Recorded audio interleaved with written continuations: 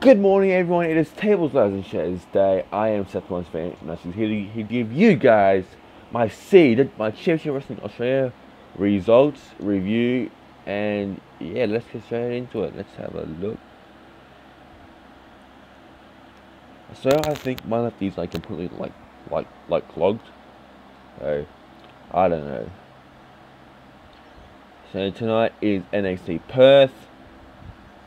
All you guys in Perth, have fun. Let us know how it is. Hashtag NXT Perth. Oh man. So we open up the show with Tristan Lewis defeating Jake Gibson via pinfall. Next we had the Misfit and Jackson Spade defeating the longest reigning CWA Tag Team Champions, defeating Josh Gatt and the Dewhurst / Cowboy Chris Abbott. And then we had 5-Star Flash defeating the Blacktown Brawler by a pinfall, following interference by Tristan Lewis with a chair shot right to the skull. That was brutal. Then Sai and the Creeper defeated Johnny Rocket and Maso, and Rocket turning on Maso and joining Insane Punishment. So B-Boy defeated Jax Jordan via submission, which I thought that match was great.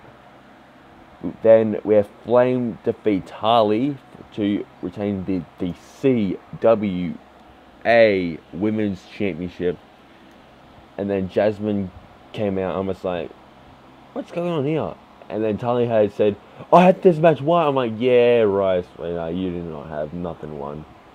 And then we had time for our main event. Keegan Brettle outlasted 19 other men to win the CWA Heavyweight Championship. Brand new champion in Keegan. Keegsy B, baby, 1, 2, 3, my homeboy Keegan. Referees were Robert Oxley, Little J, and Nick Gavril. Oh, I'm not easy, sorry. Commentary and commissioner is CJ Owen. Their first show will be sometime next year, guys. So stay tuned. AussieWrestling.com, AussieWrestling.com's Facebook page. See Championship Wrestling Australia on Facebook.